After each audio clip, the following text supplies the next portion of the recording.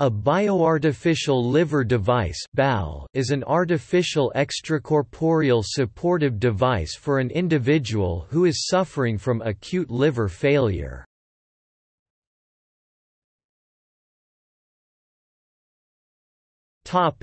History.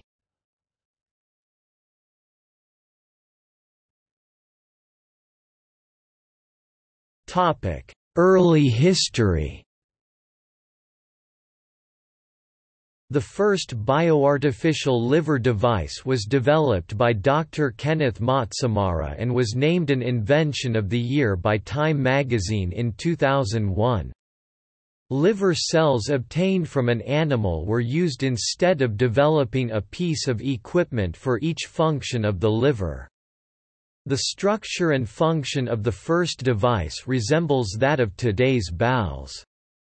Animal liver cells are suspended in a solution and a patient's blood is processed by a semi-permeable membrane that allow toxins and blood proteins to pass but restricts an immunological response.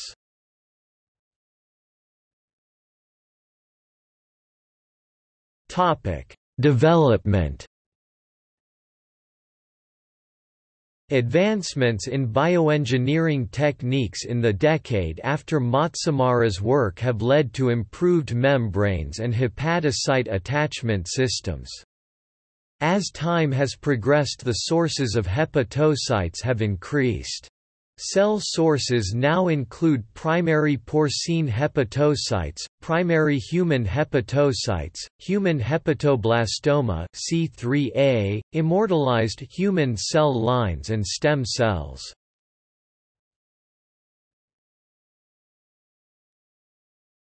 Topic: Use. The purpose of BAL-type devices, currently, is not to permanently replace liver functions, but to serve as a supportive device, either allowing the liver to regenerate properly upon acute liver failure, or to bridge the individual's liver functions until a transplant is possible.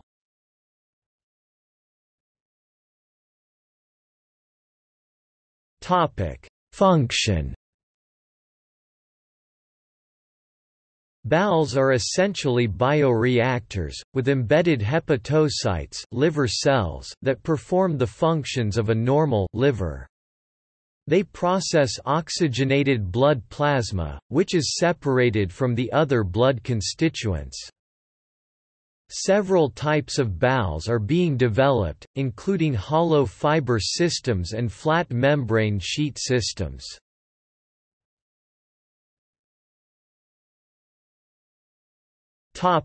Hollow fiber system.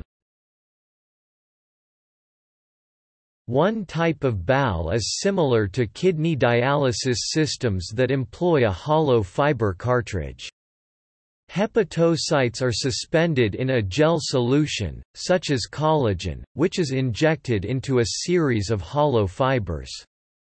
In the case of collagen, the suspension is then gelled within the fibers, usually by a temperature change. The hepatocytes then contract the gel by their attachment to the collagen matrix, reducing the volume of the suspension and creating a flow space within the fibers. Nutrient media is circulated through the fibers to sustain the cells. During use, plasma is removed from the patient's blood. The patient's plasma is fed into the space surrounding the fibers. The fibers, which are composed of a semi-permeable membrane, facilitate transfer of toxins, nutrients and other chemicals between the blood and the suspended cells. The membrane also keeps immune bodies, such as immunoglobulins, from passing to the cells to prevent an immune system rejection.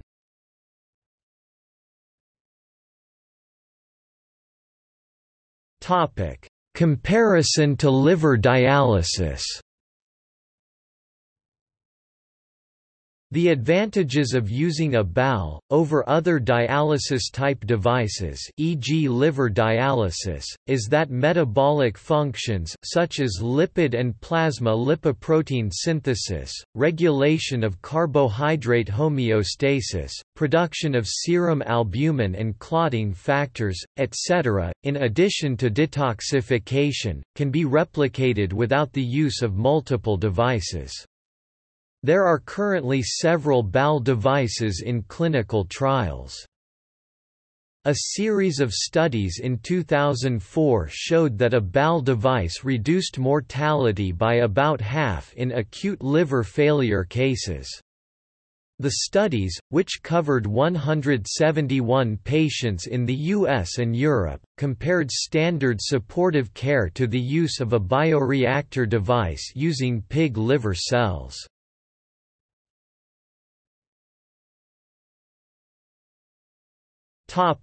See also: